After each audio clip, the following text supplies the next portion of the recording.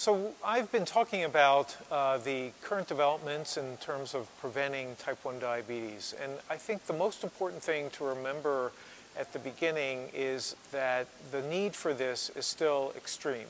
That even though there have been tremendous improvements in delivery of insulin and monitoring of blood sugars, and there have been tremendous improvements in this technology, the take on this in clinical practice has been rather disappointing, because if you look at the average hemoglobin A1Cs in the United States and around the world, they still do not nearly come to where they ought to be from the recommendations that have been given by the American Diabetes Association. And so prevention of diabetes still remains of paramount importance. Unfortunately, the prevention trials to date have largely been unsuccessful, but not completely so.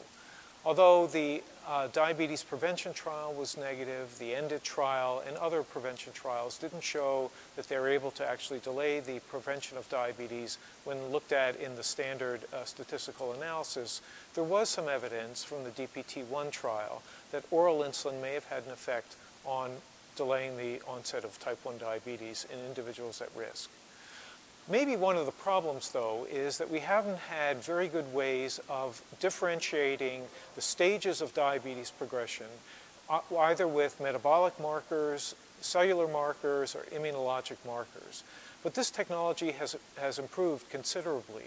And it seems as though we are able to now redraw the pathogenesis of type 1 diabetes to describe a fairly chronic process without a lot of beta cell killing going on, and then a rather fulminant process that occurs near the end of the pre-diabetes period and just before an individual presents with hyperglycemia.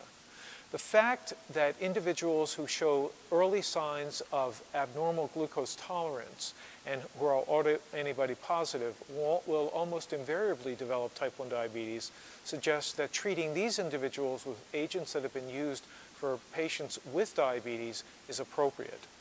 There has been progress in treating patients with diabetes. Some examples of drugs that have worked include anti-CD3, CTLA-4 Ig, anti-CD20, and LFA3 Ig.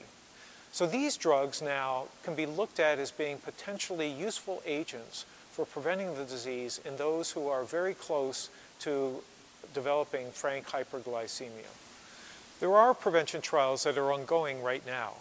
The best way to get involved in these is through the TrialNet screening program, the TN01 trial, or also called Pathway to Prevention.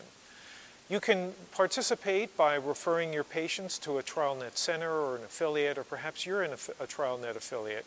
But there's even an online way that you can have patients screened. There are kits that will be sent directly to the patient so that they can have a screening test done.